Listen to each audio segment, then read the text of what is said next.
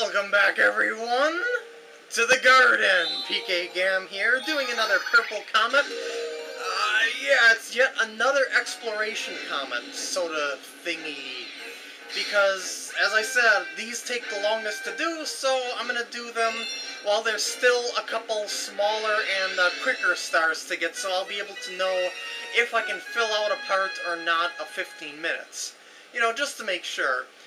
Yeah, this area right here, you would think it would be this whole area right here, but no, it's just the underground ship area right here.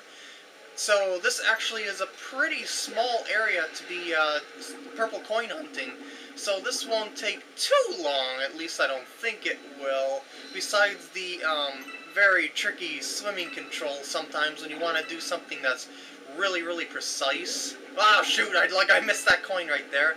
Now I'm going to have to circle around again to go and grab it, but that's okay. But as you can see, at the very start of the level, just turn around and go right into this watery area here. As you can see, it's completely fenced off. It's dark, it's spooky, there's no star bits whatsoever, which makes me kind of depressed. But that's okay. There's purple coins, maybe there'll be star bits on the surface. And also beware the jellyfish. Ash of death! There's one more coin. I just want to get some air first. It's a pretty easily missed coin if you don't know where it is. You gotta look for the dock, the little wooden dock. There it is. Oh, there's two coins, excuse me. It's right underneath this dock here. There's one right there. And there's another one there. That's all the coins that are down here. Oh wait, there's one up here. But it's not actually underwater. So, 14 over here, I guess? Seems like an odd number to me.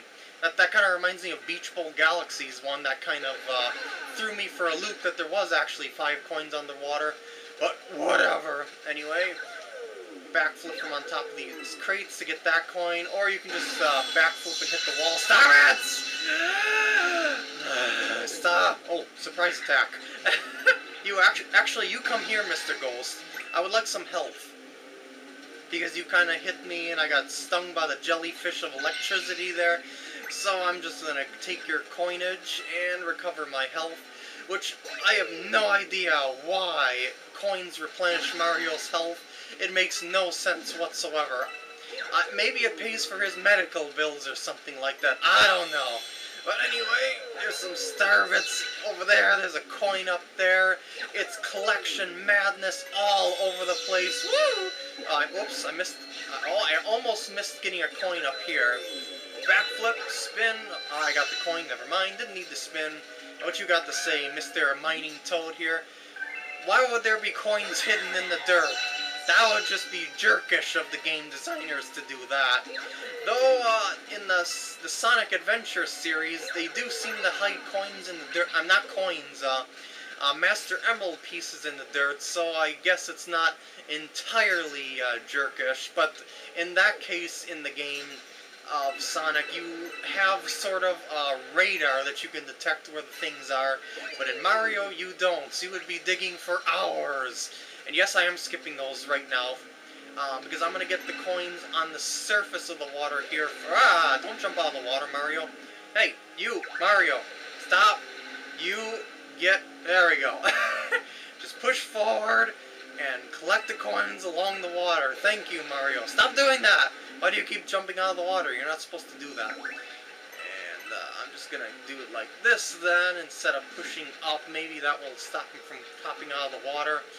I'm unsure though, actually. I'm not that used to water controls. Yeah, there's some coins underneath there. I think the only way you can get them is to do one of these dealios and then wall kick. Like, yeah. Oh, come on, let me wall kick. Oh, wait, can I jump off of that little ledge there? It looks like I can. Can I jump? Yes, I can jump. Well, not exactly jump off the ledge, but right next to the wall, I mean. Ugh. Can I get those 2 coins up there? That would be pretty nice if I could. Ugh, dang it. Let me up there, you poopers. Ugh, ugh, ugh. There's another one. Yeah, these are kind of annoying to get, the ones at the side of the ship here. What I'm trying to do is I'm trying to angle it so that I can get a wall jump off the ship, and then I spin back to where the coin is. That's in my opinion the easiest way to get coins like that. That's why I'm doing it that way, because otherwise you have to keep jumping up to the top, and then you have to swim back down to the bottom. Not swim back down to the bottom, swim back around, and then get back up on top of the ship. I'm pretty sure, nope, I can't jump. And there we go. And now I can collect the coins on the ship. As you can see, as I said before, I'm just sectioning things off, so I know what I've collected and what I didn't. Why are you in the spotlight dancing?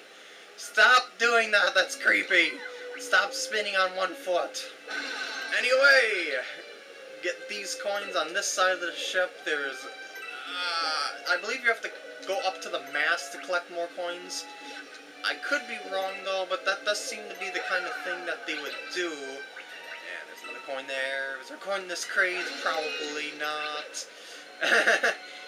I think there's a coin here where the shadow is, so I'm going to wall kick up there if I can. I'm going to backflip and wall kick. There we go. I'm going to do the same thing on the other side. Backflip, wall kick. There's the coin. There is coins up on the mast, by the way, as you can see. And to get these ones, obviously I have to jump off the pole. And then climb back up the pole using my mastery of pole dancing. Just look at that. It's just like Mario is one with the pole. What have you got to say there? Yes, I do want to get those purple coins out there, but by purple coins you mean one purple coin. Woo! And got it! And there should be 12 coins underwater, right along the bottom of the ship here, and then I've collected them all. Gotta catch them all, folks! And what you got to say, Swimming Toad? Got a level 1 Snorkel Toad certificate. That's awesome! I congratulate you on your victory. Did you go to college to get that or something? Or I don't know. So there's those. There's a coin here. 5 coins left. I believe they're right underneath the ship, like touching the ship if I'm not mistaken. So let's get a better camera angle. Dang it. Turn around camera. Oh, there's 1 coin. Yeah. There's that, okay. I thought the rest of them were underwater. Well, I need air anyway, so I'm gonna go up to the surface and do a little and go back under. Oh, wait, there's 3. Oh, come on, 3 coins. I missed one somewhere? You've got to be kidding me. Can I do like a first-person look around here? No, I can't do that underwater. Dang you! I bet you it's somewhere along the edge of the ship or under some crates or something. So let's just take a look around. I'll probably cut to where I need to go.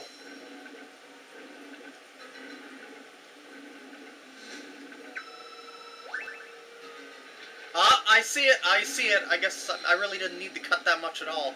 It's right at the front of the ship here. So they were all underwater after all. My memory isn't as bad as I thought it was. Now, all you have to do is go up to the surface, jump up on the ship, and collect the star happily. Woo!